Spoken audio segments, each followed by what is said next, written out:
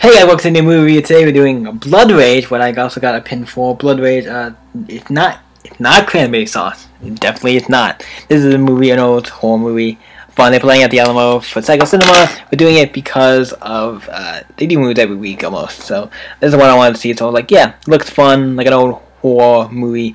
It's to give you the premise of the movie. And I thought it was fun. It was a fun movie. I'm glad I saw it.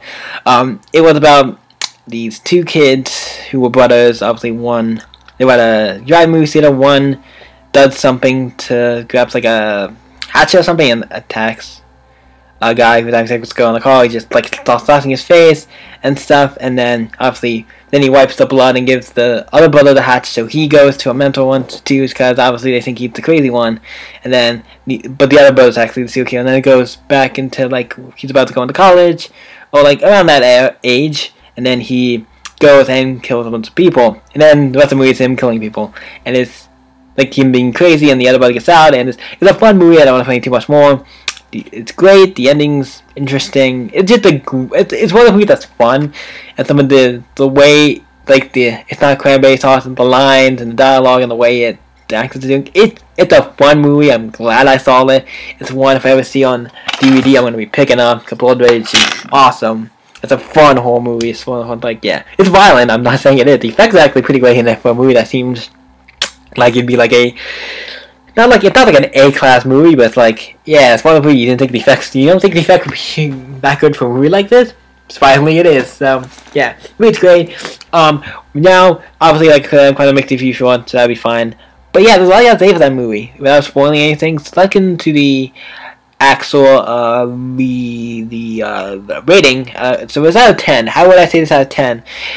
If I'm saying it's like a 10 or 9, no way near, but I think like as a movie I'm gonna give this, it's gonna be higher because I think it's just I want a movie that I just had fun. Like it was like the things about it I really liked, and I'm like the acting. It's like it's like I don't know if it's bad good or if this movie is considered like a bad good movie or what the case may be with the movie, but it's a fun movie and I enjoyed it.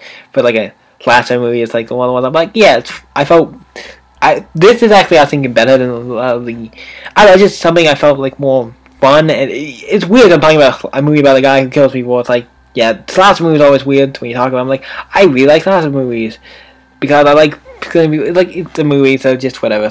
But I'm gonna give this I want to say. You want to do 7 or this is one of the movies I'm like debating. It's gonna be 7 or an 8. Just start debating with you because I don't have the numbers in my head. Some of these I do because I know.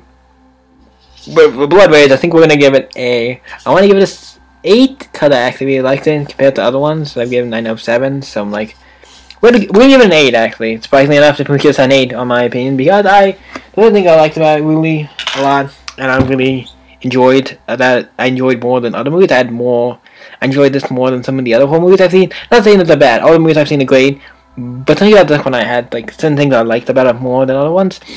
So yeah, that's pretty cool. And that's the end for this review because obviously I'm trying to make these kind of shorter movie reviews, so they're not super long. I'm trying to do these like on the 5 minutes or under. I'm going to try to do for movie reviews so you guys can get out, so not like a 10-minute video. So you guys watch, you guys can always stay up, take it out to you in the next movie review. Bye.